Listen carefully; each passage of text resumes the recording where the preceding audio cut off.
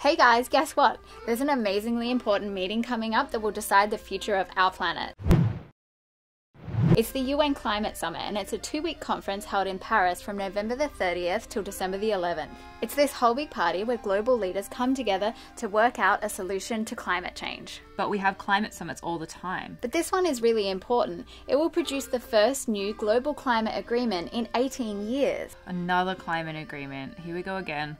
That's worked so well before, like Rio de Janeiro in 1992. Where everyone made an agreement to stabilise greenhouse gas levels. Only they didn't agree on what those levels actually were. And like Kyoto in 1997. Where everyone reconvened and decided it would be the industrialised countries who would cut their greenhouse gas levels.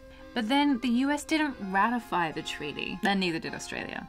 And then Copenhagen in 2009, which was like a total shit show. And let's not forget 2014 in Lima, where everyone agreed, let's just each country make our own rules. They were called Intended Nationally Determined Contributions, or INDCs. Anyway, so with Paris, the aim is to reach an agreement with these INDCs, hold everyone accountable, and to keep us on track to meet our required temperature threshold.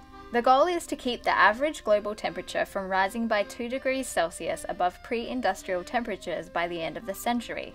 And the Paris Agreement will achieve that? Not quite, but if the countries commit to these INDCs, we'll only get to 3 degrees of warming.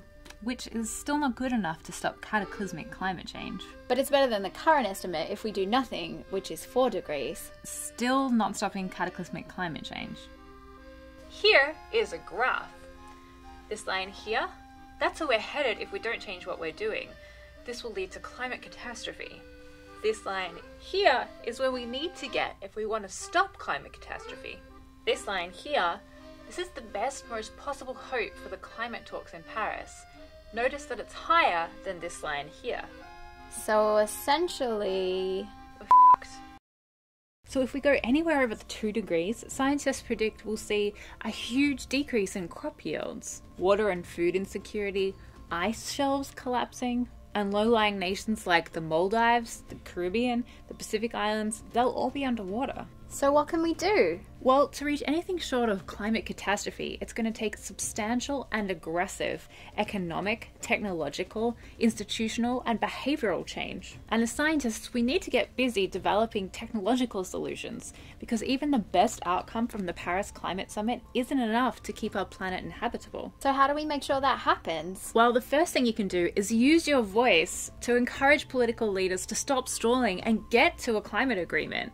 We've got links in the description, handles that you can tweet to, and even some pre-written tweets that you can copy and paste.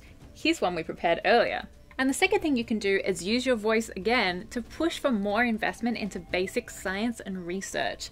It's only with science and technology that we're going to be able to get a way out of this problem that we've made for ourselves. Again, Twitter handles are in the description, as well as some pre-written tweets.